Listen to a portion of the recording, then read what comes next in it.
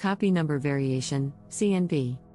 Copy number variation, CNV, refers to the variation in the number of copies of a particular DNA sequence in the genome of an organism. CNV is a common occurrence in the genome, and it has been estimated that approximately 12% of the human genome exhibits CNV. CNV can result in changes in the gene dosage, which can lead to changes in the expression of genes, and ultimately, phenotypic variations. CNV can also result in disease susceptibility or resistance, and it has been associated with a wide range of disorders, including cancer, autism, schizophrenia, and intellectual disability.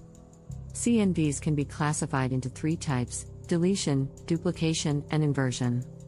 Deletion CNVs involve the loss of a segment of DNA, while duplication CNVs involve the gain of a segment of DNA. Inversion CNVs involve the reversal of the orientation of a segment of DNA. CNVs can vary in size, ranging from a few base pairs to millions of base pairs. CNVs can occur spontaneously, but they can also be inherited from parents. CNV analysis is important in the study of the genetic basis of diseases, and it can provide insights into the molecular mechanisms underlying disease susceptibility or resistance. CNV analysis can be performed using a variety of techniques, including array-based comparative genomic hybridization, ACGH, and next-generation sequencing, NGS. ACGH involves the hybridization of genomic DNA samples to a microarray containing probes that are specific to regions of interest.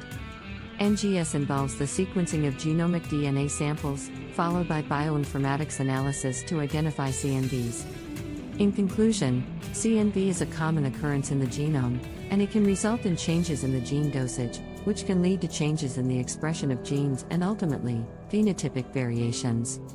CNV analysis is important in the study of the genetic basis of diseases, and it can provide insights into the molecular mechanisms underlying disease susceptibility or resistance. CNV analysis can be performed using a variety of techniques, including ACGH and NGS. Thanks for watching this video.